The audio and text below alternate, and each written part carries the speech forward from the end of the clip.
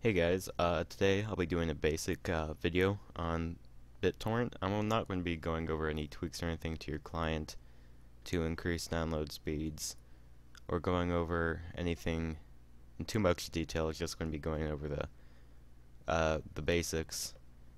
And so first off, you should start off with your BitTorrent client. Now I know there are lots of different clients you can choose from. On Linux, I use Transmission, or sometimes, I don't know if I have it installed on this one or not.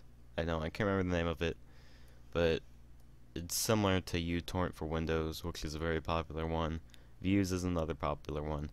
If you're having trouble deciding which one you want to get, you can go ahead and just go to your search engine of choice and look up just search the best BitTorrent client for your operating system. And so once you have your operating system, or not not once you have your operating system, once you have your BitTorrent client, you want to go and search for your torrent. Now there's lots of different ways you can go about doing this. One thing you can always do is Googling so the name of the thing you want to download. Now you can download things illegally this way, which is one of the primary uses. I'm not going to be doing that though. I'll just search PingIOS BitTorrent, or another one is torrent. You just search that.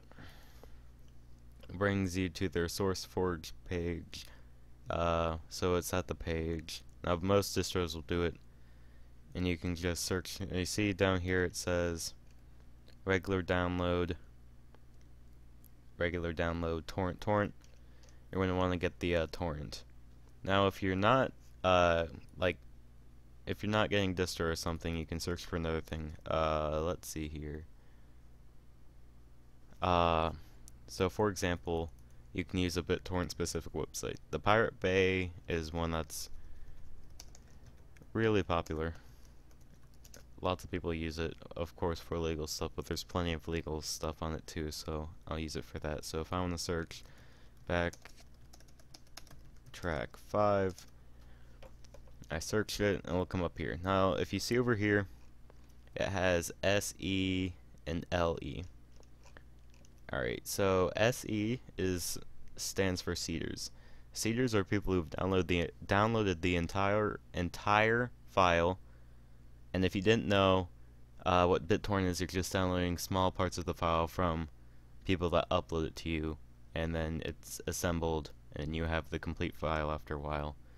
And seeders are the people who've completely downloaded the file and are uploading information to the pool of people that are downloading or uploading from the same thing. Leechers are people, I believe, who haven't quite downloaded all of the file yet. So when you're downloading one, look for your seeder to leecher ratio. It's always a good idea to have more seeders than there are leechers, and when I search for torrents, I always make sure to click on whatever BitTorrent search engine I'm using. Make seeders first, so you see 123 seeders. That means 123 people are uploading their data to you. Now if you see, even though that it's 123 series and it's the most, it's not the file I want. This is backtrack 3, and that's probably just because backtrack is or this release anyways is kind of new. And another website, and this is my new favorite, I'm using this one a lot. I find that the seeder ratio is much higher. All you have to do is, like the other one, search for what you want. So backtrack 5, search for that, wait a minute for it to load. You can see here that you have your files. Now just like the other one, I got backtrack 3. Now some websites will have a backtrack, or not backtrack, it'll be whatever you searched for, direct download or sponsored link. As you can see here, that's a sponsored link. You don't want to get those, you want to get the ones that are just the torrent file. So you see here, and this website searches them by the greatest amount of seeders and the reliability of it. Oh, that's not, oops. Ads. A lot of these websites have ads. So let me zoom that. Oops. Alright, so you see that some of these have a low rating, like that bar. That apparently is availability, but you can also see over here, I believe that's here to, I don't know. I haven't used this a whole lot. Now someone, yeah, so it's saying it got good info, but since it's red, it's not going to be very fast. You want the ones that are like this. 66 seeders, that's pretty good. Depending on what you're searching on, you're going to get more seeders. Now, once you have your torrent file, you're going to download your torrent file. So I'll actually search Penguy. Oops, Penguy OS, and we'll wait for it to load. That's not. I'll click on it anyways. So on this website, it has a couple of downloaded links or download links. Once again, you want to stay away from the sponsored links. Magnet links, that's going to open your program directly from the browser. You're not going to have to double click on a file. Download torrent is going to download the .torrent file, and that's normally what people do. I don't know some people, but I know people do use the magnet link. And if it's the magnet link, your BitTorrent program, your default one, will go ahead and fire right up, and it'll display you with what you want to do. If not, you'll have the option to click on the file, .torrent file, and you can see here with transmission, it's going to be different depending on what client you have. But see, on transmission, it gives you this little window. It has the torrent file that you're selected to download as your destination folder, or where you're going to download all the files to. The files if you're downloading a file that has more things than what you just want, like some of them have downloaded from blah blah blah, or some of them have programs to check out or whatever, you can uncheck those so it doesn't download them, and that should, since you're downloading less data, it'll be done faster. So if you want to do that, you can, but since this is only one file, if I uncheck that, I wouldn't be downloading anything, and that would be a complete waste of time. You can change the priority. Higher will use more bandwidth, lower will use less bandwidth. Normally I have it set to normal. Start when added, that means as soon as you click add, it'll start downloading.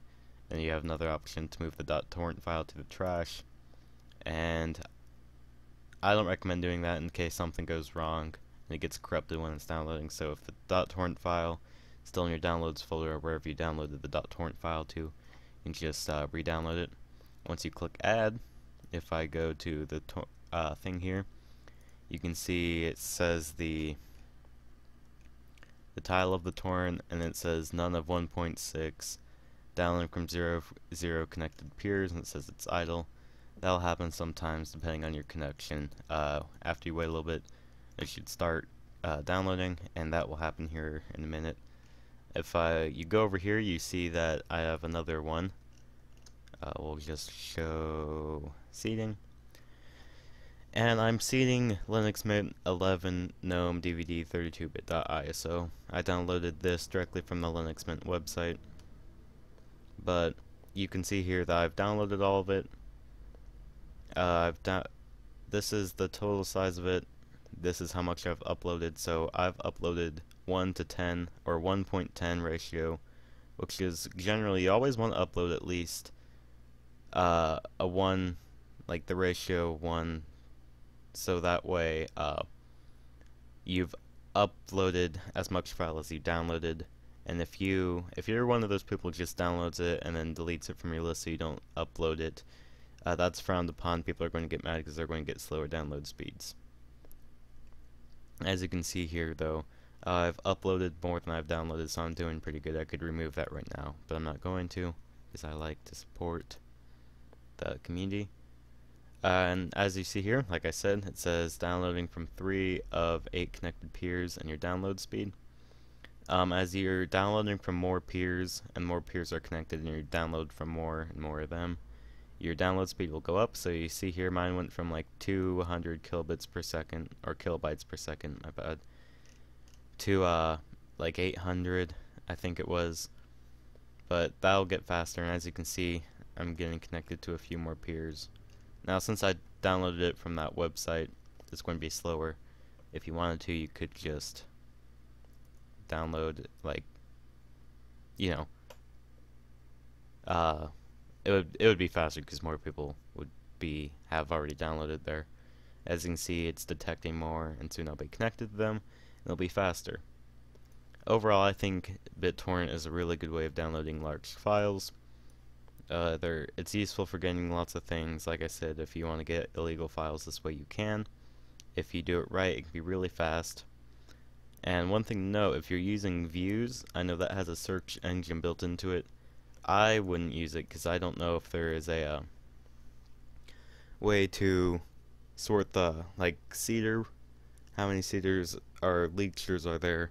So I would stick with another website like BitSnoop or the Pirate Bay, or if you're downloading a Linux distribution, you could check out their website. They always have it. And that's about it for this video. If you liked the video, please comment it and favorite it and stuff, and subscribe to me for more videos like this. Thank you.